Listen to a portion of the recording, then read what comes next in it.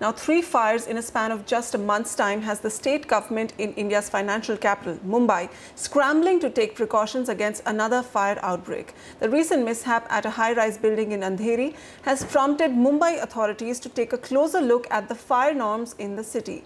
Ankita Sinha reports. Mumbai and the entire nation watched with horror as a blazing fire raged on for hours and gutted the Lotus Business Park, a 22-story building in Andheri.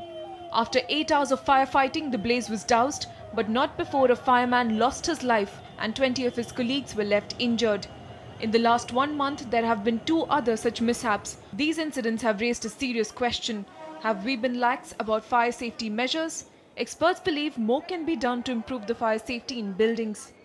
It starts with the passive strategy that we put in place. One, it begins with complying with the necessary norms and not negotiating those. Second, you need to build the structure in such a way that there is compartmentalization, that is zoning between different parts of the building, which can hold fire in certain parts. Then you have to look at fire-resistant doors, fire-resistant glass. After the incident in Andheri, the Mumbai Municipal Corporation has now cracked the whip, saying fire safety audits of all multi-story buildings be completed within a month's time. As a precaution, the Maharashtra Urban Development Department too is now drawing a proposal to make it compulsory for all high-rises more than 200 meters tall to have heliports on their terraces. While the Mumbai Fire Services Department is now in an overdrive, supervising private agencies that carry out inspections at high-rise buildings across the city. It is practically not possible for the regulator to inspect each and every building. It would invite a huge battery of people. So this is a legal outsourcing mechanism which is provided.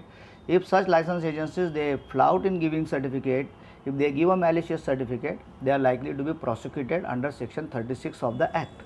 While the agencies are doing their bit, let's talk about other precautions that need to be taken while constructing a building. Fire equipments are in place, they are working properly. There are 2 staircases in Noida.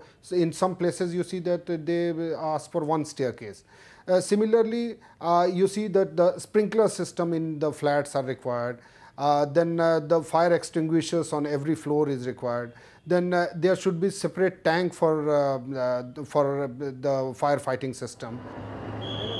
Keeping in mind the series of fire mishaps in Mumbai in the last few weeks, CREDAI has issued new guidelines in the use of glass buildings in Nashik. Architects believe the same must be initiated in Mumbai as well. It's quite nice that industry bodies are actually waking up to the fact that we need a lot more application when it comes to fire safety, and we need a lot more thought when it comes to fire safety. And CREDAI, the 3 recommendations that they've made is a step in the right direction. These are a few simple ways to ensure fire safety is maintained in buildings across the city.